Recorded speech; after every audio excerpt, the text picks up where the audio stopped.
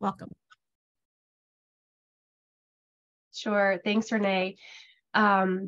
Yes, I am going to talk about eating disorders today. I have a little bit of the overlap with marriage and family therapy background and experience working with kids in MST, which incidentally transferred nicely over into working with adolescents with eating disorders, as there are many similar components.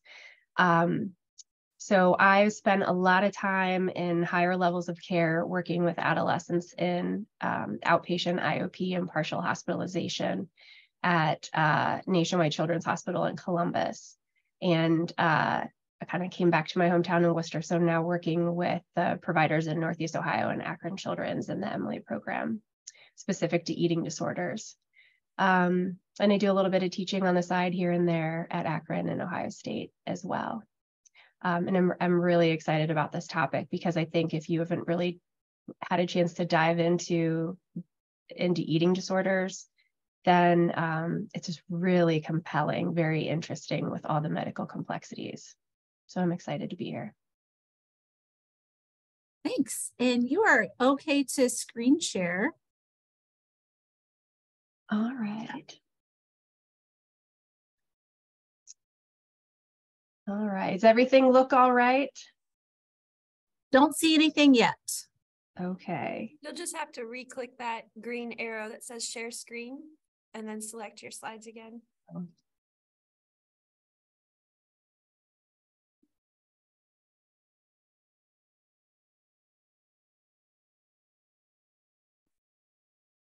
That looks better. Great.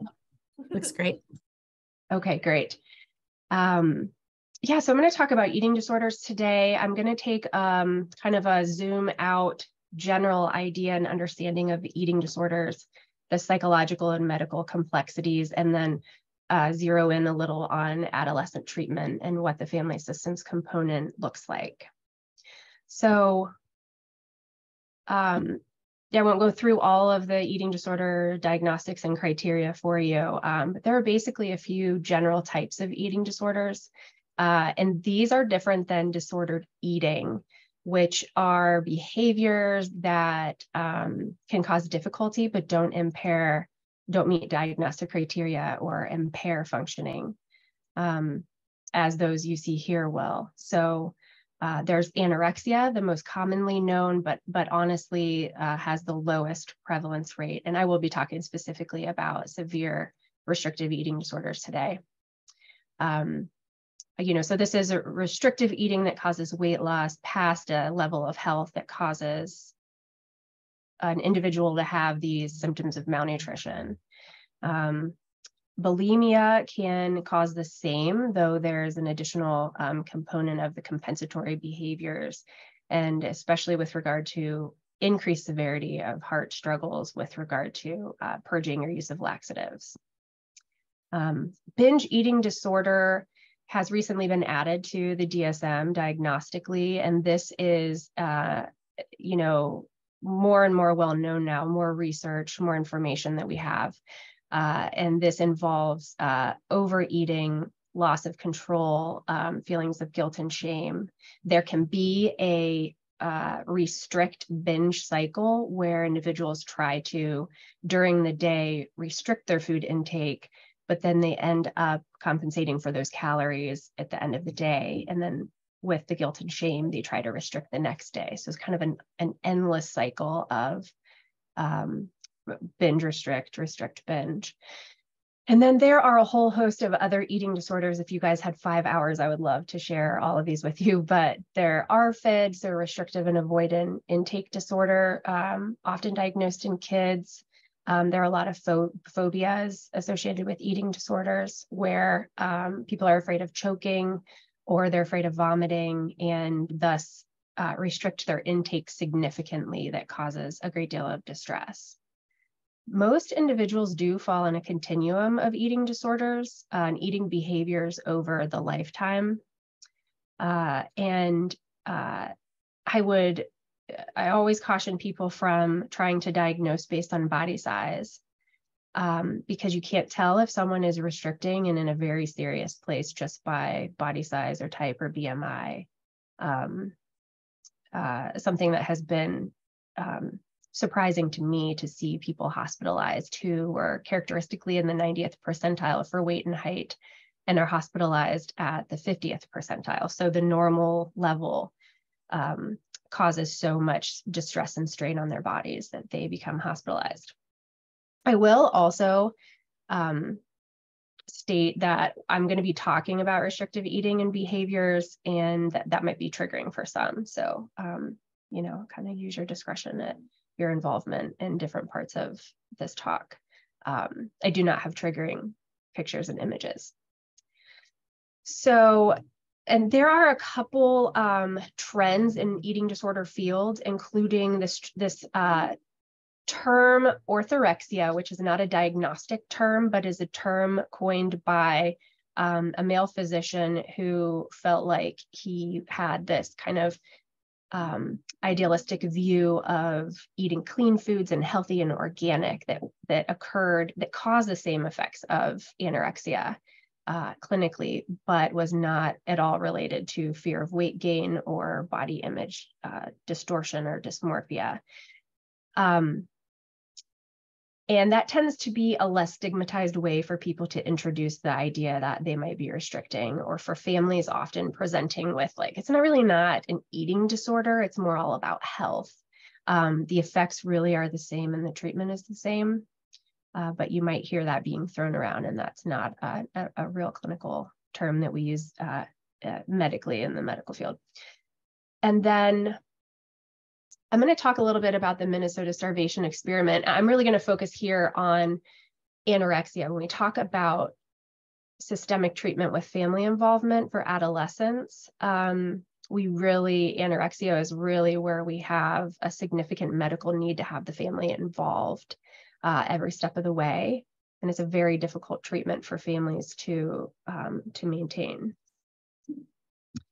So I did want to talk a little bit about the long-term effects of anorexia, bulimia, binge eating disorder, a lot of heart problems, hormonal and reproductive problems, low bone density or osteopenia, especially for teens and adolescents.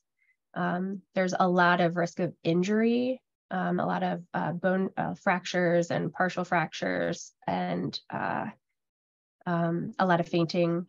The biggest risk if you have restrictive eating disorder is actually a head injury due to fainting. This happens for a lot of clients in the shower when they're standing up. So they also have orthostatic hypotension where they tend to faint with changes from going from laying to sitting to standing.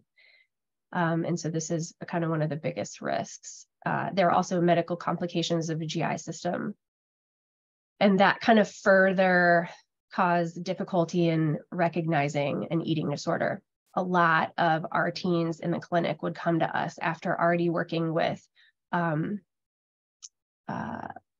doctors with hairline fractures. They'd already been to GI, working with those doctors there on allergy testing for food allergies that all come back negative. And oftentimes are struggling, not having periods, the females, and they are struggling hormonally. So there are a lot of significant medical effects of restrictive eating. And there are just as many long-term effects of binge eating disorder on the other end of the spectrum. Obesity and the associated health-related problems, risks of cancer, heart disease. You can see these here. There's also a level of financial distress that's caused by binge eating that we don't see with other disorders because there is a kind of lack of control over spending on food and overeating. And this causes distress in relationships as well, all of these do. And then both have a high co-occurrence of other mental health disorders. Anxiety, depression, OCD are among the highest. What I really want to talk about that's really compelling is what we know about the effect of starvation and malnutrition on the brain. So Ansel Keys at the end of World War II did a starvation experiment. And he recruited healthy, psychologically and medically screened healthy adult single men And they stayed on campus and were monitored pretty significantly at the University of Minnesota. And the goal was to kind of mirror the weight loss and the malnutrition seen in World War II with our Holocaust survivors, and the difficulties of the refeeding that we were starting to see globally. So they had 4 phases of the experiment. One was a 12-week control where they just monitored everything medically and psychologically while participants kind of continued eating as normal. Then they had a 24-week semi-starvation period, which with 1,500 calories, if you do look at images, these men were emaciated. And this is, I have a lot of women tell me the 2,000 calorie diet is for men and not women. This is some evidence against that. They were very severely restricted, and you can look that up if you'd like. Some really provocative, interesting research came from this. So they started rehabilitating their food for 12 weeks, where they had 4 different control groups. It's really not important for what I'm going to share here, but they allowed them to eat 2,000 to 3,000 calories. And then this last 8-week group was unrestricted, and they ate as normal, and they were followed throughout this entire experiment and for years after. So what is interesting and fascinating here is that in the absence of the pre-existing mental health conditions, nearly all of the men experienced severe emotional distress, depression, anxiety, obsessiveness. They were preoccupied with food, exercise, with their bodies. They developed a lot of eating rituals, which we see commonly with eating disorders, where you eat in a certain order at certain times with certain utensils in a certain seat. There's overuse of condiments, or they overheated or overcooled their food. So a lot of really kind of bizarre food and eating rituals. All had social isolation and withdrawal from others, decreased sexual drive, and some experienced hallucinations and paranoia as well. So what we found was that, this was not me, but what we know now from this is that obsessive behaviors may sometimes lead to eating disorders, but the effect of malnutrition actually perpetuates the spiral and the continuation of all of the symptoms, and makes it incredibly difficult to stop and reverse weight loss and regain emotional health. And that recovery actually depends on nourishment, and not just for a week, several weeks, or a month, or several months, but normally to refeeding, restoration of previous weight, and oftentimes beyond, especially beyond for adolescents when the weight is still a moving target. So this is a big deal. So we know now that there are significant psychological effects, as well as medical, of malnutrition, of not eating enough. And the time at which the time period that kind of causes the flip or the switch is kind of like, is dependent on each different person. You can't say when they'll be triggered, and anything can trigger. And, this was a clearly controlled experiment, but restrictive eating disorders can be triggered by seemingly small, innocuous life issues. The obesity healthcare lecture, restricting desserts at food can cause to increase control, and continuing to restrict on and on. So at any point in time, this switch can be flipped that restarts the spiral of anxiety and obsessiveness. And so there's a big myth, especially with restrictive eating disorders, that they're really, really body image focused. It's all kind of this issue of vanity, and also, or that they're attention seeking. And what's really upsetting is that they're really not those. It's very severe. When I talk about restrictive eating, and anorexia, I like to link to OCD. It is very much an avoidant, obsessive compulsive behavior. And there is an extremely high amount of anxiety. Obviously, then that is perpetuated by the malnutrition to the brain. And it is the number 2 cause of death, second only to opioid overdose. So it really is a big deal there. And there are so many comorbidities as well. So anxiety disorders, OCD, perfectionism, this is really common, and this is important for the discussion of treatment. A lot of individuals who have anorexia tend to be perfectionists, people pleasers.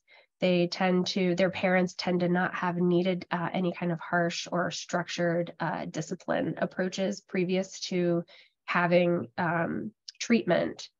And that causes a lot of distress for parents. It's a totally different type of treatment.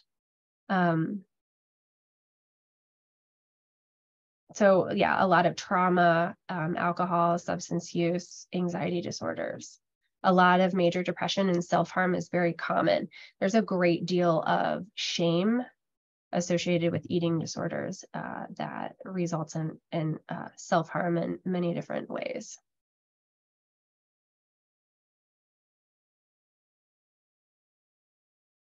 So I want to talk a little bit about treatment. So I missed a slide here. Here we go. Okay, so treatment for eating disorders. So what I'm going to focus on is this central one here, family-based therapy for anorexia, the Maudsley method. This is the keystone of adolescent treatment for eating disorders. This is similar to MST, where we put the parents in the driver's seat until our kiddo shows us that they're able to manage their eating appropriately. And this is a treatment that was developed in England at the Maudsley Hospital. It's often referred to as Maudsley. The idea behind it is that the parents take control back, and the individuals with anorexia almost always have low to no insight.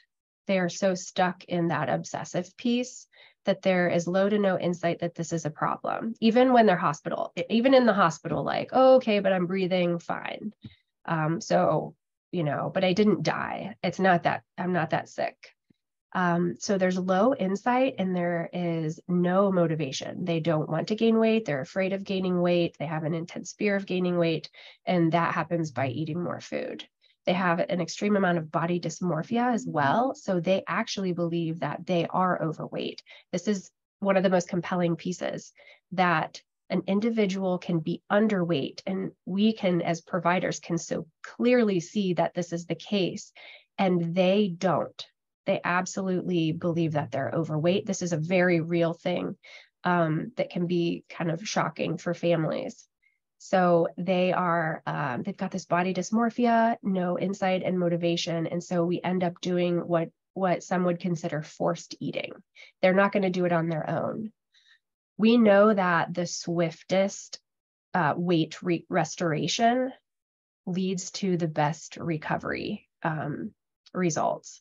And so kind of waiting for an adolescent to have insight and to understand and be agreeable to eating is just not clinically appropriate. So there is a very quick, swift process by which we put parents back in control and help them manage their child's anxiety or kind of sit through their child's anxiety while they're refeeding. And so these are parents. And so eating disorders are kind of tough in that the anxiety is so high that these adolescents resort to lying, hiding food, finding when forced to eat, they'll find ways to compensate. The distress is so real that they might wake up in the middle of the night to use the restroom and be compelled to over-exercise and do push-ups. And they're crying, tears it's distressing, it's unwanted, they're intrusive thoughts, and the compulsions are really intense. So so it's really tricky for parents to be able to manage all of the nutritional intake, which normally is like 5 times higher than what we would assume their needs are. And there's something called, they go into this hypermetabolic state where once they start refeeding, their system's working so hard, they're actually losing weight, even though they're eating so much more, and you have to like work past that stage. But parents are really struggle with this because they have to assume that they're typically high performing, high achieving, people pleasing, pleasant child is being dishonest. And everything, food gets hidden in boots, sweatshirts on shelves behind them. Everything needs to be in visual sight. They have to go to the restroom with their child or not allow them to for 30 minutes after meals to prevent purging. Sometimes we have to take doors off bedrooms because that intensity is so high, the compulsion of the behaviors. And there's not a lot of support for parents who are dealing with refeeding with anorexia. So I typically recommend a few books. I have a book list written by other parents who have already gone through the process so that my parents don't feel so alone. And I do connect them with resources with other parents who've been through the process they can sit down and have coffee with. Medication management wise, so a lot of, I'm not a prescriber, but I'll share that a lot of medications for eating disorders are SSRIs. Prozac is the big one kind of across the board. And then we kind of look more at the anxiolytics and some benzodiazepines to help when weight is incredibly low and we need help getting through meals, which is meant to be used temporarily. And some providers are more or less comfortable with that approach. Let's see. So parents involved, we get schools involved often. We have to get IEPs or have supervised lunches where people know the rules. We educate expanded families and babysitters on what to say, not say. A lot of people try to help in ways that actually cause more distress for our kiddos and their families. And so kind of they become kind of control the environment to prevent triggers. And we typically stop with anorexia, we'll stop exercise and activity other than relaxation activities like yoga, stretching and breathing yoga for movement, because that interferes with the ability to refeed and restore weight. There are, so primary interventions, we food track, we do in-session weights, which is actually a controversial topic, and a lot of treatment centers don't do, really weigh clients in person. One of the things that is often the case is that our clients are afraid of the numbers, and we need to do thought challenging around an exposure around the numbers and what they really mean. And so we do that in session, and also prevents relapse in the future to know what the numbers are, what your target weight is, and being able for someone to go off to college and step on a scale in a gym and be able to see where, to make sure they stay in their weight range. We externalize the eating disorder to really work on distinguishing between those problematic thoughts and beliefs and the healthy thoughts and beliefs. And the evidence-based approaches you see here on the left actually don't necessarily involve the use of all of these medical providers, but best practices do include a multidisciplinary treatment team. With, at the very least, a therapist, dietitian, and physician, which is, I think, the case for most of the issues that you all discuss here in ECHO. So I have some resources for Northeast Ohio. So there are a lot of, obviously, outpatient providers who can treat eating disorders.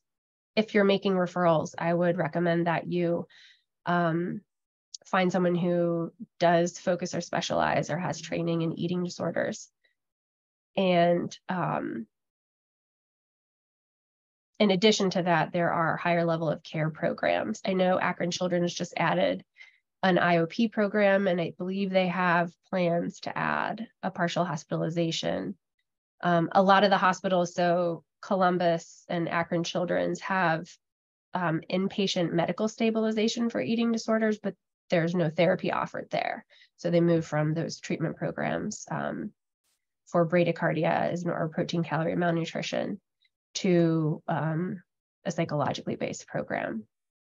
The Emily program did buy the Center for Balanced Living in Columbus, and they actually do offer adolescent residential treatment. So when we work with these kids, a lot of times we're referring them to higher levels of care, and the residential is out of state. There's a few programs in Pittsburgh. We send kids to Denver a lot, also Rogers in Wisconsin. ERC acquired Lindner Center in Cincinnati, but that's also, and they no longer have residential there, but not for adolescents. So it's a big burden for families to be able to travel for treatment, even just for the higher levels of care. So these are populations where we do a lot of IEPs at school and FMLA paperwork for parents. And that's a very brief overview of some of the family issues. Outside of anorexia, there is insight often with other eating disorders without the significant weight loss and spiral of the malnutrition to the brain.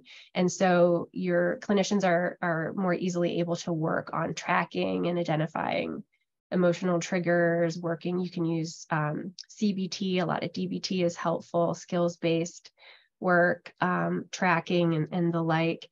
But with anorexia, because of what happens to the brain, the family it's just necessary to have caregivers involved, and then often a medical team, and often the school system as well.